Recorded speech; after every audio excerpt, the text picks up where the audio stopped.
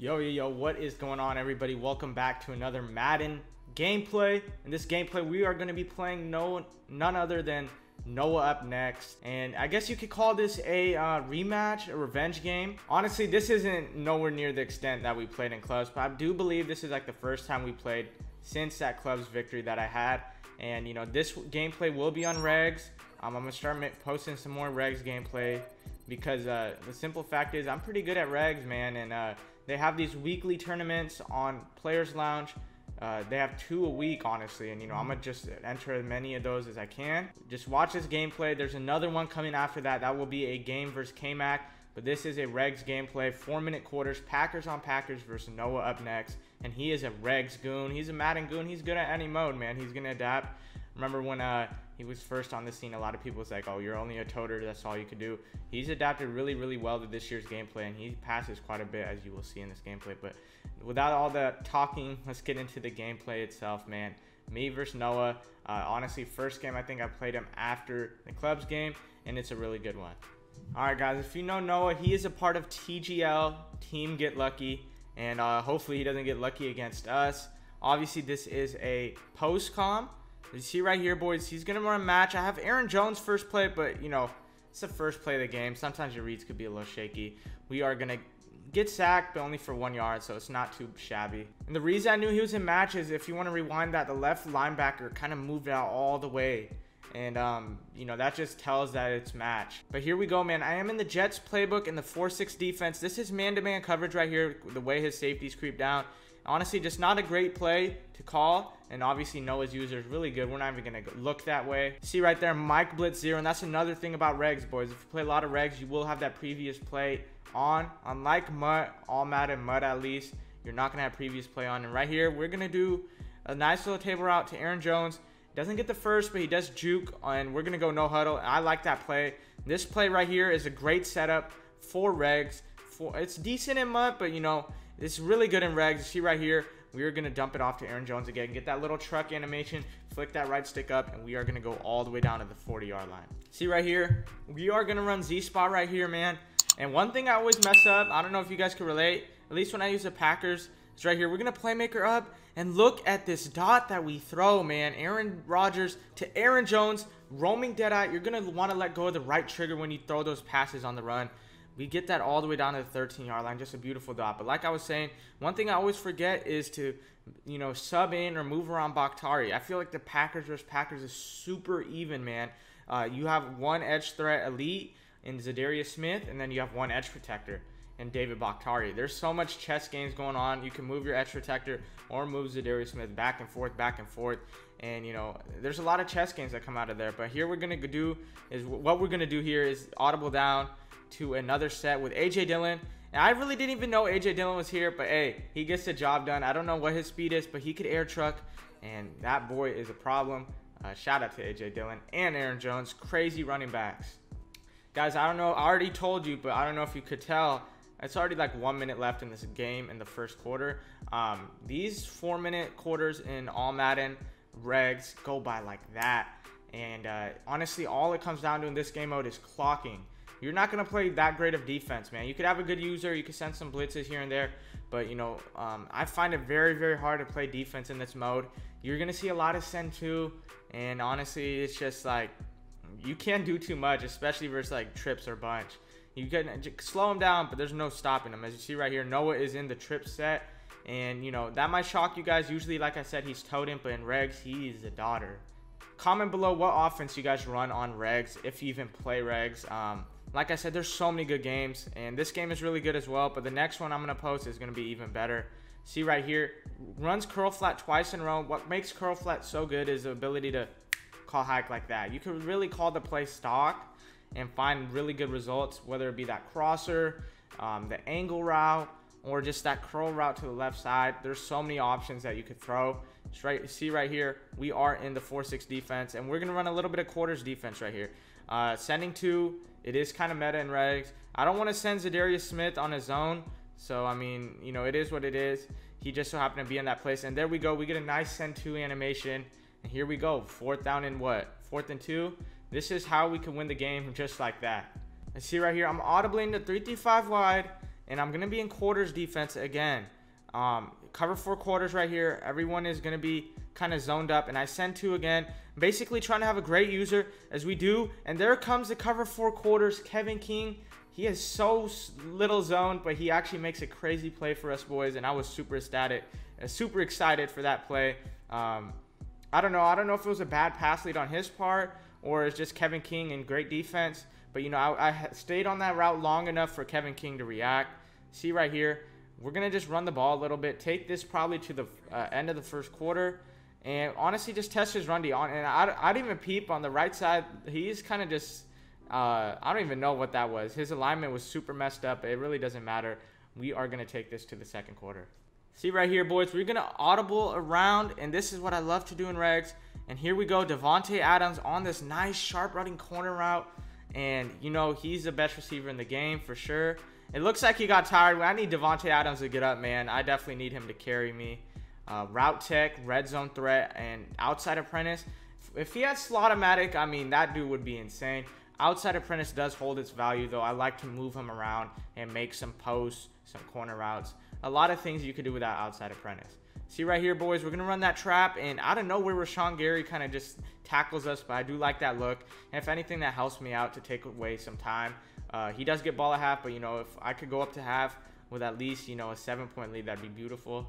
See right here, we are going to run the ball once more. Once more, 0-1 trap. Look for Valdez-Scantling. He was somewhat open, boys. I probably should have thrown it to him, but it's all good. Like I said, I'm fine with that clock dripping down another 40 seconds. Another thing about all Madden regs, 40-second play clock compared to a 30-second play clock in MUT. And right, once more, same play again. As you can't tell, my Jets red zone offense is very lacking. And we are almost able to get out of there, but we are not able to. Amos hawks this down. And at least for us, we didn't go out of bounds. So there goes a 2-minute warning, boys. But man, oh man, I got to work on some red zone. Oh, I know it's a little too late in the year to be saying that, but you know, the more and more I play these regs tournaments, I got to implement that red zone threat with Davante Adams 100%. Here we go. Trips in the middle of the field for Noah. 157, 3 timeouts, so plenty of time. Unfortunately, I'm only up 10, and here we go. Getting agged right on cue when I told you Davante Adams is the best. It just, like, that's Jair Alexander getting agged. That's my best player on defense. I believe he's a 94 overall. He did animate right there, and I do have like deep out KO, deep zone KO. So I mean, I really don't know how he caught that, but it is what it is. We're gonna try to mix in a blitz threat because I don't like how much time he has, and he does the right call and does run the ball. But we actually have a pretty good user, end up slowing down the run, and you know, 4 yards, I'll take that any day of the week. As long as we don't get quick hiked right here, we will be good. See right here, I'm gonna set up another, you know, cover 4 look. And this is not match, boys. I have zone drops on. That's why it's really like good. And I messed up, man. I should have kept running with that crosser, but you know, I honestly thought my quarter zone was gonna guard it. To make that guard that, you need a baseline press, boys, and that was not a baseline press look. But I know that for the future. But you know, great 3-play drive. I mean, that kind of hurts. But you know, honestly, we could get 3 ourselves, or we could even get 7 potentially. Let's see what we could do with this amount of time. In regs, anything is possible. See right here, boys, gonna run a little bit of mesh, and we try to go deep, but we don't see that deep half. I want to say we could have maybe had a catch, but that was actually great adjustments. He brought his safety all the way in the box on the left and put him in a deep half.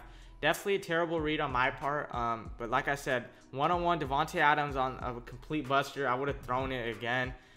Even if he did have the speed advantage, it did look like he cooked them, boys. You can't tell me otherwise. But we're going to mix it up, man. Going to run a little bit of PA boot over. Really just looking for Aaron Jones. I do playmaker that up, but really nothing happens. And, you know, not the ideal situation to come out here on 2 plays and have 2 terrible plays. See right here, boys. We are going to be running flood. And Noah's user is one not to be tested. But we test it. And we... Ooh, that was a close call, to say the least. Right here, man, going back to the basics. Jets dig with a slant, route tech in the slot, and he runs match right here. We fall down. You know, it's pretty crazy. We fall down with our tight end. Not only that, he gets some crazy sheds, boys. I feel like if he didn't get that crazy shed, we had R1 breaking open. He would have had to choose between the slant and the dig. And, you know, it's all good. Just live for another play. We're definitely just looking for 3 at this point in time. There's no way we get 7 unless there's a complete miscommunication in the defense. And right here, we're just gonna pass lead this. Excuse me, I can't talk. We're gonna pass lead that little flat route up for 9 yards, and that's something you really can't do in MUT. That would 100% get picked off by Acrobat or by that 99 zone players, 99 speed players. But here we go, man. Running this flood play out of this gun bunch open offset, and boom, we have a couple things open. Could I throw something? Finally throw something. I know Noah's probably mad about that because I had a lot of time. He did blitz, I think 5, and I had so much time right there. But we will take it. We have a couple of shots at the end zone, red zone threat. Let's see if we could abuse it real quick. And right here, boys, honestly, in the stream, if you were in the stream, you know, I was like saying, oh, I don't know what to call here. Let's just try to throw it up to Devontae. And honestly, that's the truth. I really didn't have anything right here. So we just decided to throw it away. And we have 1 play. I know 5 seconds doesn't seem like a lot of time, but we do actually have 1 play to call. And I cook one up finally. I decide, okay, let me move Devontae Adams sneakily to that outside position. Let me put him on a post. He does have route tech. He does have red zone threat. And look at this play, boys. Tell me this is a dot or not. I mean, this is as close as it gets. See right here, we are in bunch trail. Really just, the other routes don't matter. I'm really eyeing down Devontae, seeing if his user is there or not. His user's not there. We highball it. Perry Nickerson on Devontae. I feel like I gotta ag that every single time. But I'm not mad. It could have been completely way worse. I have 1 second left. Thank God I at least managed to get a field goal. It's a very high risk play for a high reward. But, you know, obviously we don't get that play. But maybe if I possession catch it, I could have it. Let me know what you guys think. I was just scared of Noah's user, man. And I know you guys could relate. If you played him or ever seen him play, that user go crazy. And right here, boys, we are in the cover 4 quarters once more.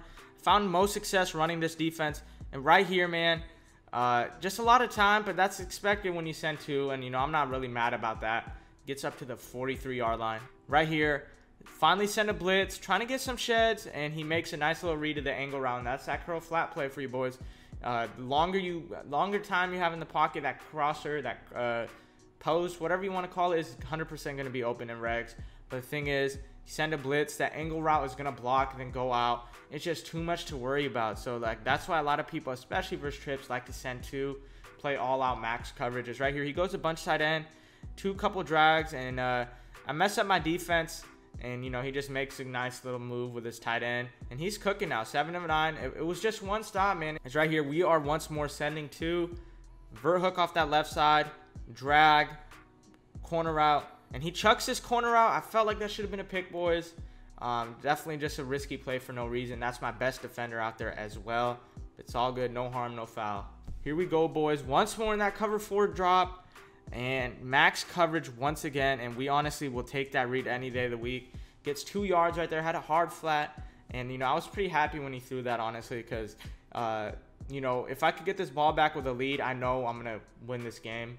Or at least put myself in the best position to win this game.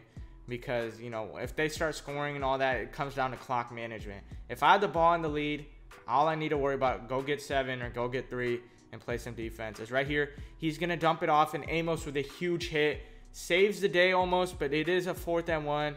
So, you got to lock up for 1 more possession. And I'm scrambling with my adjustments. I'm moving my guys left, right. I don't even know what I want to do. I'm baseline pressing. Look at what I'm doing, and I run the same adjustments once more.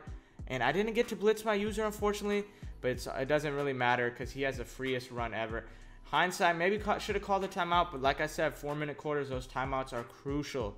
So, you know, we'll live with the result. We'll try to bag up in the red zone, man. That's probably my best chance of a stop right here in the red zone. Right here, we do send the blitz, and he has a wide open dot. I don't know if it was under pressure or just high balls being broken, but he completely misses Adams, and I definitely just played really wild defense, and he just actually dialed up the perfect play. You know, that was just bad defense in hindsight, but, you know, here we go back to the max coverage look. And honestly, I'm kind of mad watching this because I ran the same adjustments so many times. I know it's not a bad thing, boys, especially like when your quarters and all that are playing really well. Is right here, this is a bag. But, you know, in hindsight, man, I really do want to mix it up. Maybe mix in some man coverage assignments. Definitely got to blitz more. And that's just in general, just from Madden to Madden. That's not even like thinking about this game. That's just in general. Just definitely want to be crazy with my adjustments, mixing my each and every play, and just definitely just read what my opponent is doing. That's really what Madden and defense is about, rather than spamming the same thing. I mean, you will get results, man, but like I said, the best way is just to, you know, probably cycle through 3 to 4 different coverages, and then from there adjust on the fly. As here we go, a big 3rd down and 12, and here we go with the send 2, man. That's what I hate about regs, but you have to play this way, man. Honestly, it's the truth. He does get a delay a game right here, so it's gonna just pretty much guarantee that he has to kick 3, but it is regs. Anything could happen. If I'm Noah right here, boys, I'm just calling hike on any play and just throwing a seam streak.